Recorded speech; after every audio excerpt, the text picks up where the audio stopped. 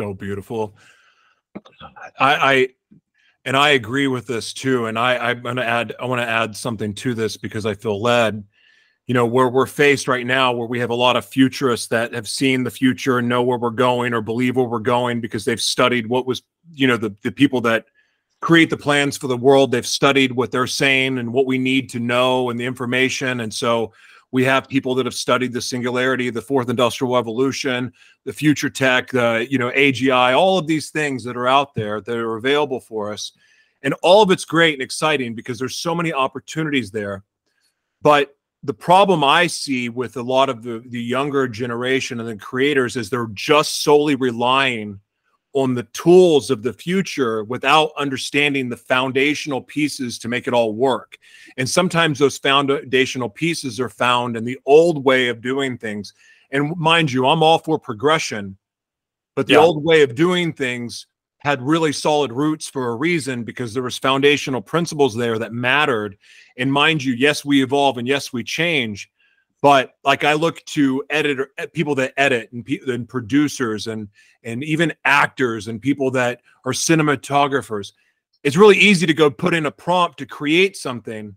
However, without really knowing the history and the backbone and how all things work, without that education, I don't really feel that future generation is going to go as far as they're wanting to without being able to learn from the old school too.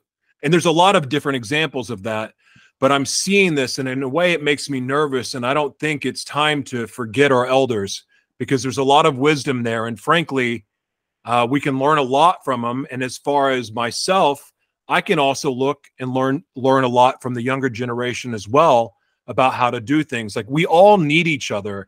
And just because somebody's older or younger doesn't mean that there's wisdom or something to be learned from them.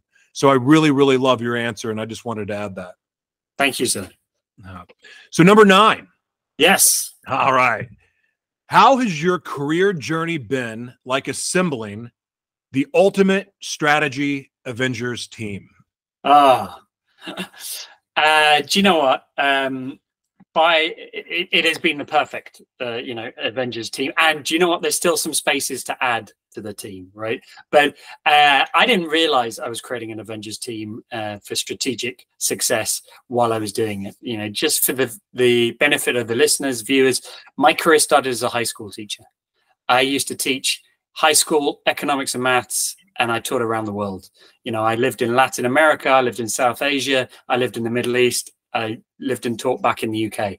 But then I decided to make a switch and I moved into the business world. And I joined an energy company and I had to start again. I had to start on the shop floor. So I was considerably older than everyone else, but that was fine with me, right? And that took me into the world of strategy. I ended up in their corporate strategy team. From there, I got approached to join Strategy Consulting. So then began a new chapter. You know, how do you help others with their strategy when you're an outsider? And I spent 12 years doing that. And then 5 years ago, I started my own company. And again, a whole new challenge. How do you sell your services? How do you grow a business? How do you grow a team? But each of those experiences, and by the way, there's some experiences I haven't talked about. I tried my hand as a journalist. I worked for the police for a while. You know, I love variety and embracing new challenges, but all of those are an Avenger. Each of those skills, the ability to stand in front of kids, the ability to work your way and understand a complex market when I worked for an energy company, the ability to help client, all of those is a different Avenger, which have gone together to make the team that I have now. And I'm so grateful for it.